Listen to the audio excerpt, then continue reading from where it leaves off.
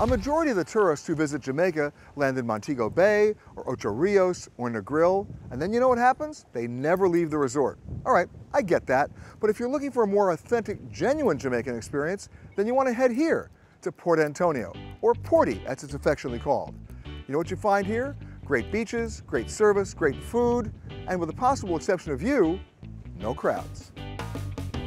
Located between the Blue Mountains and the Caribbean Sea, Port Antonio has remained a hidden gem, partly because the nearest major airport is in Kingston, about 60 miles away.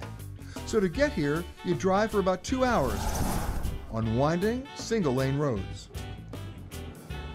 But if you're willing to splurge a bit, you can cut travel time down to about 20 minutes by hopping aboard a helicopter that gives you even more time to explore the island's third largest shipping port.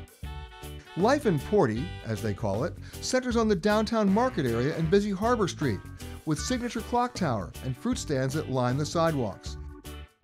You have plenty of opportunities to interact with locals, who are known for their welcoming nature. That's the Navy Island, so let's come on.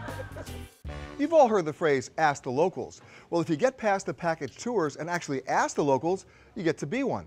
If you're interested in art, music, any sort of culture, any sort of cooking, you just ask the Jamaican Tourist Board. They've got an innovative program that actually pairs you with a local artist, artisan, chef, or craftsman to share with you their skills. Want to cook some modern Jamaican food? An 8-mile trek east of downtown will get you to the kitchen of Suzanne and Michelle Rousseau, or as they're known in Jamaica, the Rousseau sisters.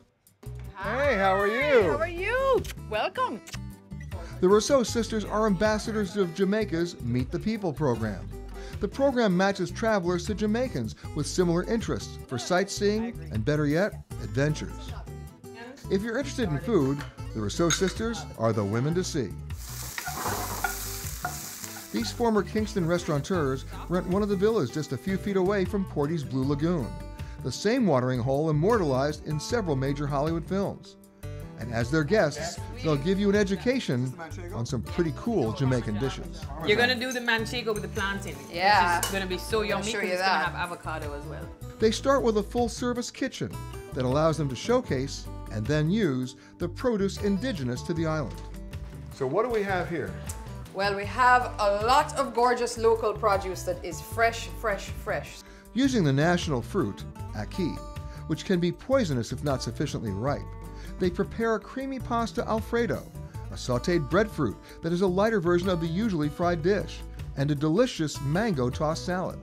Since Jamaicans don't look at summer, winter, or fall as seasons, islanders measure seasons in fruit, and mango time on the island is widely appreciated. I can't let you leave without actually tasting the Bombay mango with coconut ice cream. Which is a typical dessert. You won't leave hungry, but you will leave with a whole new perspective on Jamaican cooking. Man. I'm Peter Greenberg, and thanks for watching.